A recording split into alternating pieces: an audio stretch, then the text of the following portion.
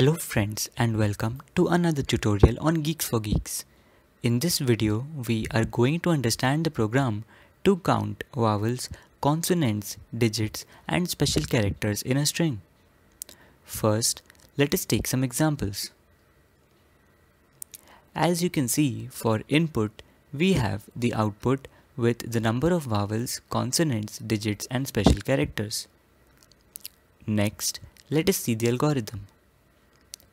We take a sample string geek at the rate of 1 and pass it to count character type function.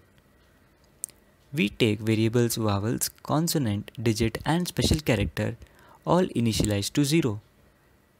Next, we iterate over the string in the for loop from 0 to str.length, that is 6. So first I will be 0.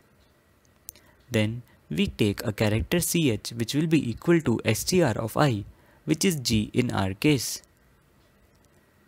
Now the first if condition in the for loop gets satisfied as ch lies between a and g.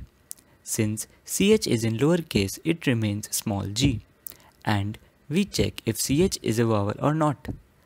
As it is not, we go to the else part and increment consonant.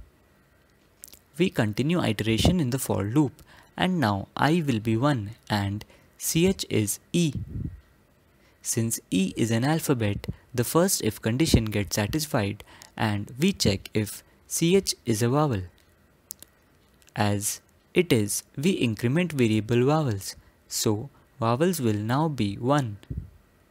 We continue iteration in the for loop. Now I will be 2 and ch will be e. Since e is an alphabet, the first if condition gets satisfied, and also as ch is a vowel, we increment variable vowels. So vowels will now be 2. We continue iteration in the for loop, and now I will be 3 and ch is k.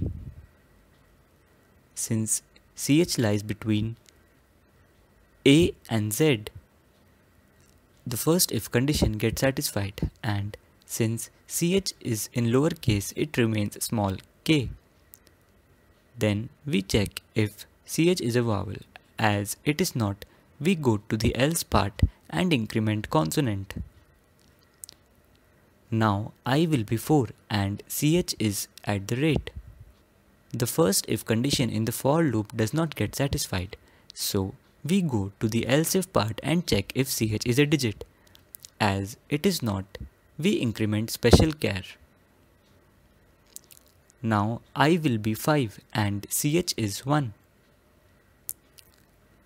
As it is a number, the first if condition does not get satisfied, and we go to the else if part and check if ch is a digit.